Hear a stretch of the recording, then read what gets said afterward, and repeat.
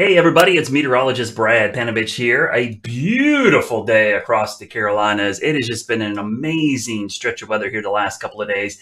And today's topic is really timely because I talked a lot about this on Monday with our severe weather. And today's topic is the jet stream. Now, we talked about several types of jet streams, but I wanted to break down the basics of what the jet stream is, kind of how it forms, how it got its name, and more importantly, show you a demonstration of why the jet stream is really, really important to severe weather and why sometimes when we see strong mid and low level jet streams like we saw on Monday, we tend to get some severe weather. So let's get right into it and start talking about jet streams. So today's topic, we got to start with the Earth. The Earth is a sphere. It's a globe. It's a circle, right? Most of us know it's shaped somewhat like a ball. Now, the Earth rotates on its axis once every day, every 24 hours. It rotates on that axis. That axis is slightly tilted at 23.5 degrees. But because of a force called the Coriolis effect, which is the effect of the Earth rotating, it causes people or movement at the equator to be faster. I mean, if you think about it, near the poles, you're actually rotating much slower than you are down at the equator, because it takes a long time for the equator to rotate once around the entire globe. So if you were standing on this point on our map here, you can see right here, you would be moving at 138 miles per hour. Here in the northern hemisphere, about halfway up, you're moving about 733 miles per hour. And then at the globe, you're barely moving at all because you're kind of sitting in one spot as the Earth is rotating. Now, that Coriolis effect is really important to how the atmosphere kind of sets up. Because of that, we tend to get these currents that form. And I'm going to zoom in on this.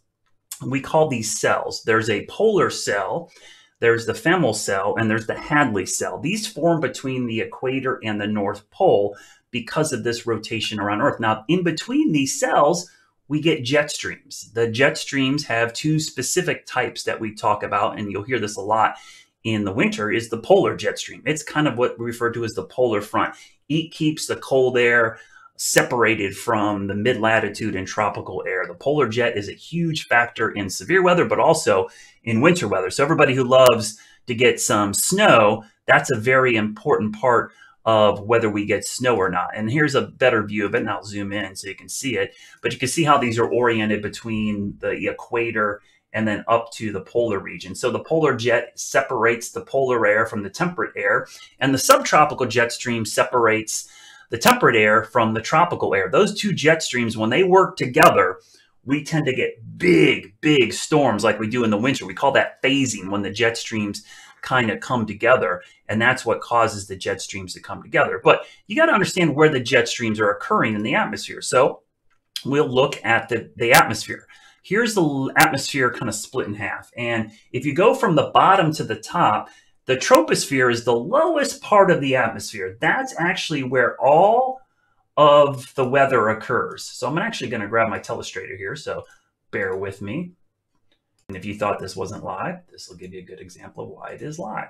So I'm going to grab my telestrator here, and we'll see down here is the troposphere. This is where we live, the lowest parts of the atmosphere. Jets fly at about 30,000 feet, which is about 5 to 10 miles up, depending on what kind of plane it is.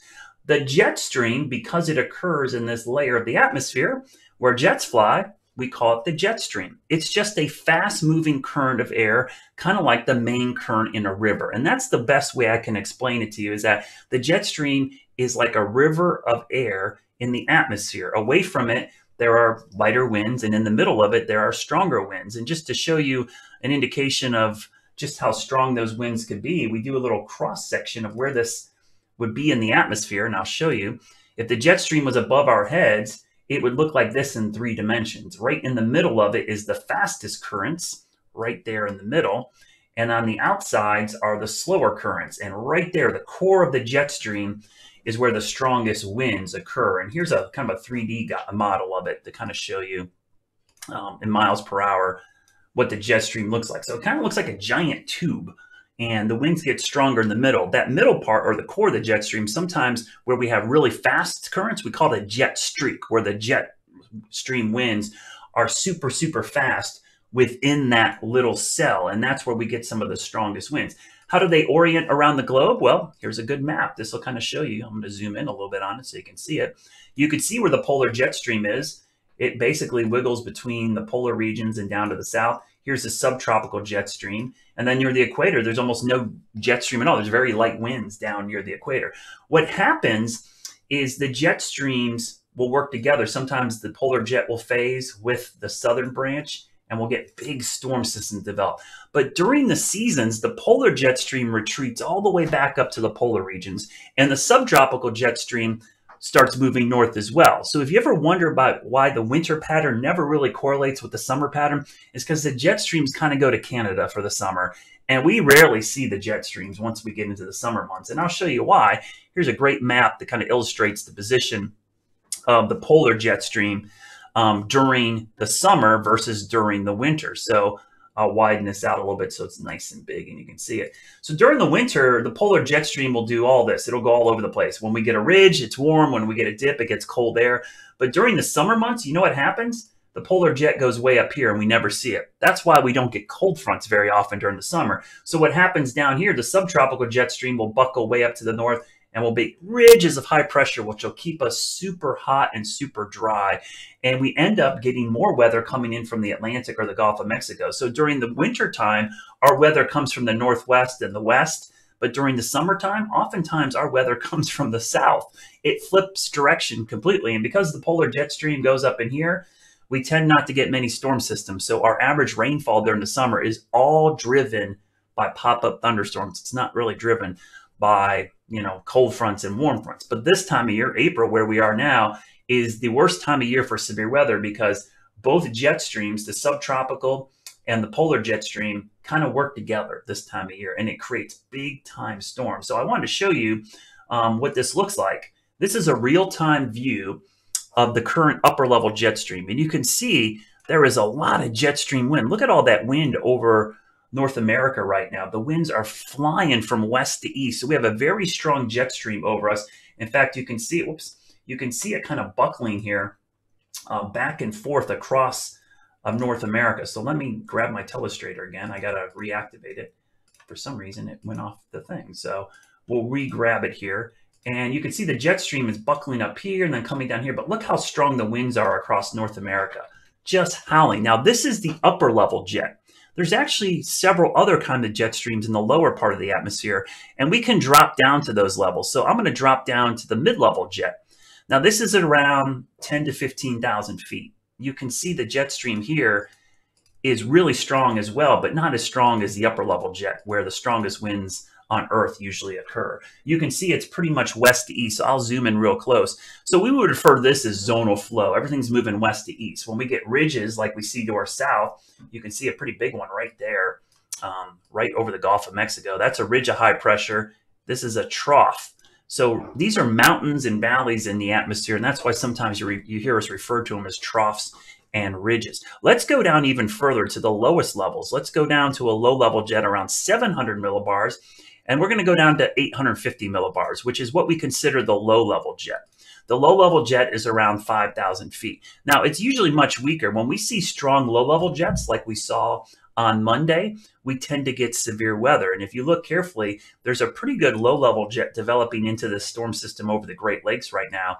Right in that area, we've got some pretty strong winds developing. But on Monday, these winds that were over us in the low levels were around 100 miles per hour, just at 5,000 feet. That was very, very strong winds.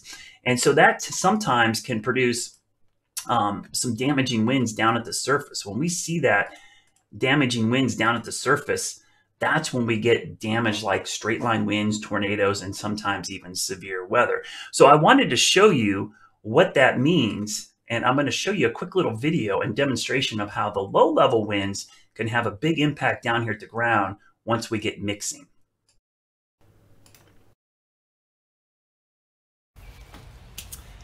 Hey everybody, this is Chief Meteorologist Brad Panovich. Today's topic is jet streams. Jet streams are fast-moving currents of air that actually happen at a couple different levels. The main jet stream happens way up at 25 or 30,000 feet, but there's other jet streams. You may have heard me refer to them as the mid-level jet and the low-level jet. So my son Kyler's going to represent a high-level jet, up around 30,000 feet. The winds can be blowing anywhere from 80, 90, sometimes 200 miles per hour. The mid-level jet is more down in the 10 to 15,000 foot range, and it can blow sometimes 100 knots or more, maybe 120 miles per hour. But what happened last week and on Monday, this is what we had down at the lowest levels, 5,000 feet above our head. So go up a little bit. We had a strong low-level jet, okay? Now down at the ground, we've got our Army guys and our boat. This is going to represent you down at the ground. How do those strong winds above our head end up getting down to the surface? Well, what happens is thunderstorms form, and these thunderstorms sometimes can be as tall as 30,000 feet. So the top of the storm can get into the upper level jet, the mid-levels can be in the mid-level jet, and the low-level jet can be down here. So watch what happens when we have a strong low-level jet at 5,000 feet. It's going to be right here, and a storm develops. Go ahead, Kyle. You see what happened? What happened was those winds were able to mix down to the surface. So oftentimes when we see these strong jet streams in the mid, upper, and lowest levels of the atmosphere, we get really concerned when we see thunderstorms develop because it can mix those winds down to the surface, and that's how we get damaging winds that blow down trees, power lines, and even damage homes. So yeah, that's a huge part of why we sometimes get those strong winds down at the surface. So when you hear us refer to low-level jets and mid-level jets, those normally aren't that big of a deal unless you're flying through them. But a case like Monday, when we get a strong low-level jet and you get storms or showers, it mixes or deflects those winds down to the surface. Now, you don't truly get the same speeds that you're seeing up at 5,000 feet, but even if you get a half or a third of those wind speeds, like on Monday, which were 100 miles per hour, we had sustained winds at some points between 30 and 40 and gusts over 50 or 60. So that's how it developed. Now, this site is really cool. You can see the whole globe in one piece. I always like looking at this to just see how the atmosphere is flowing. If we go back up to 250 millibars, we can get a really good view of the jet stream pattern across the whole globe. And you can see near the equator here, there isn't much wind. Notice the jet stream is almost non-existent near the equator. But look how strong it is in the mid and upper levels of the atmosphere as you get into the mid latitudes and up towards the polar regions. And you can see all the kinks in the jet stream. One way to look at the jet stream, it's always going up and down. And if it has to buckle up somewhere, it means it's dipping somewhere else. You think about it like a hose. It's all connected. And if you buckle it in one location, you force it down. So what happens oftentimes is when we see big cold snaps over the Carolinas, I'm going to move the globe here back to the United States.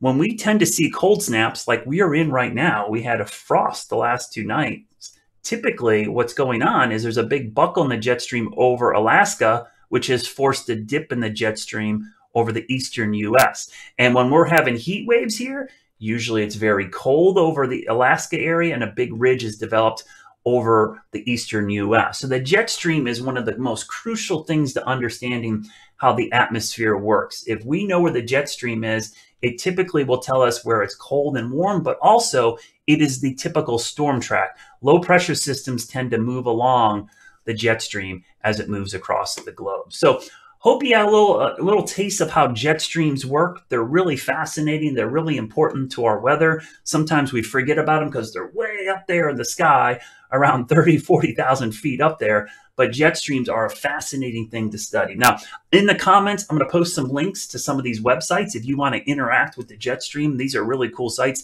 This is a nullschool.net is a really cool map. Windy.com is another great site which shows the streamlines, and you can look at the different levels of the atmosphere and also look out into the future using model data to kind of see where the jet stream is going to be. Today's topic, jet streams, one of my favorite things to talk about. Hope you enjoyed today's weather school. Remember, next week we'll be back on Monday through Friday, every day at 1 o'clock. And if you miss any of these segments, you can go to WCNC.com. We've got them all listed right there. Thanks again for tuning in to Weather School for Friday. Now get outside and enjoy some of this beautiful weather because it is great. That's what I'm going to do with my kids right now. Have a great Friday.